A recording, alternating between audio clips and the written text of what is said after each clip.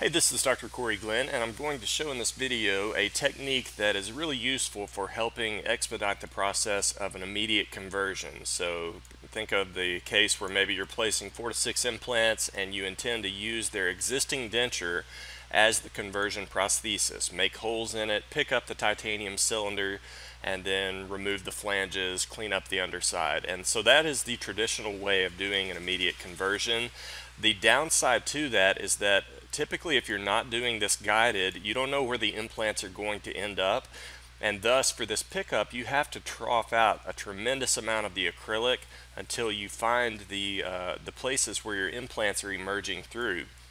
It ends up being a really weak prosthesis simply because you have to salt and pepper all of that back together. Generally requires a lab tech being present to make this thing not look terrible. And so this just allows for a much more precise way of doing this. Now, the prerequisite obviously is that you do need to do this guided, but if we know that the implants are going to be guided and thus know where they're going to end up, then it's going to allow us to make for a much smaller pickup hole and a much cleaner conversion. So in this case, we've done the dual scan. If you're not familiar with that, there's a video on my YouTube channel of using the patient's existing denture as a scan appliance. Basically, patient comes to you, they've got an acceptable denture, or you make them an acceptable denture. You scan the patient wearing that denture with some radiographic markers on it. That's what you're seeing here, here, here. And then you would take the denture out and you would do a second cone beam scan of that denture by itself. And the Blue Sky software allows us to integrate those two. It will digitize their denture and create an STL surface out of their denture. In this case, you can see I've pulled in the upper and lower. And this really is the way that cases ought to be done, because you can now do your prosthetic planning from the ideal tooth position backwards. You can verify that your cylinders are going to be in the bulk of acrylic, or if you're an overdenture, your housing, all of those things. So if you need to revisit that video, that's certainly something you can do. So once we've done this, you would simply need to turn on your surgical guide tubes. And in this case you can see that I've done that. If you can't see those, I can turn on the transparency a bit. There are my guide tubes, and in this case, unlike a traditional tooth-borne guide, we don't have an STL surface to build a guide on, so what we do instead is make a scan appliance guide.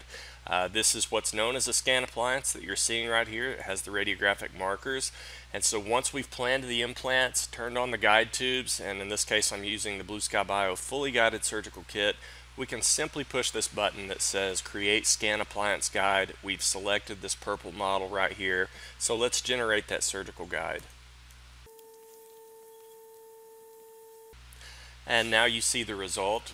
Both of these are turned on right now, which is why you see one superimposed over the other. So if I turn off the denture, now you can look at this and you can see the surgical guide that was generated. And it is just an exact duplicate of the patient's starting denture. Obviously a soft tissue supported guide, and so this is why it's very important that the guide or the denture fit very accurately when you do the scan, because your surgical guide is never going to fit any better than what the original denture did. If you have any little pieces sticking up like this, you can easily remove those. But now the question comes, okay, so we're doing this guide, and this is going to place the implants accurately, but now how can we make the transition the transitional prosthesis easier to fabricate? Well, there's several ways of doing this. There's no one right answer of what's best, but one option is you could just simply look at this and then just freehand those holes, take a burr, drill through in this spot, this spot, this spot, and this spot on their existing denture.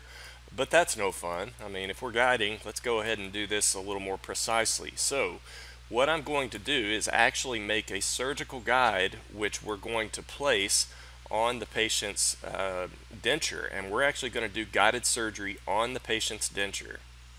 So if you go into your implant list panel, you're going to see that the surgical guide has been fabricated. The guide tubes were all set based on what we have here, which is the Blue Sky Bio fully guided surgical kit. But if you are in advanced mode in surgical guide right here, you do have manual control over all these numbers. So let's change what's known as the offset. That is the vertical positioning of the guide tube, and I'm going to make it a really large number. We'll put in 22 here. Software is going to wear you that you're deviating from the recommended settings, but we're going to do that intentionally here. And now you can see my tube has moved way up here above the actual denture, and I'm going to apply those same settings to all of the guide tubes by just clicking apply to all. Now the tubes are up, they are actually higher than the actual denture itself, and now what we could do is go back to the guide panel, select our model, and let's build a surgical guide directly on this. And the way that you would use this is that the patient would come in for surgery.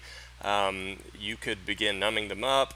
They take out their denture, which was used to make this scan appliance originally, and you can get them numbed up, get them put to sleep, whatever, do your guided surgery on their actual jaw, while at the same time they remove that denture, give it to your assistant who can go in the other room and actually perform a guided surgery on their denture. It's not a surgery per se, but they can just use the guided drills to precision mill the holes in that denture. So in a case like this, if I know that my titanium cylinder and my multi-unit abutment, let's just say it's a 4.5 millimeter diameter that I'm going to need for a pickup hole, well, I would just take the final drill maybe for a 5/0 implant and make my guide to be used with that. And here you see the final result.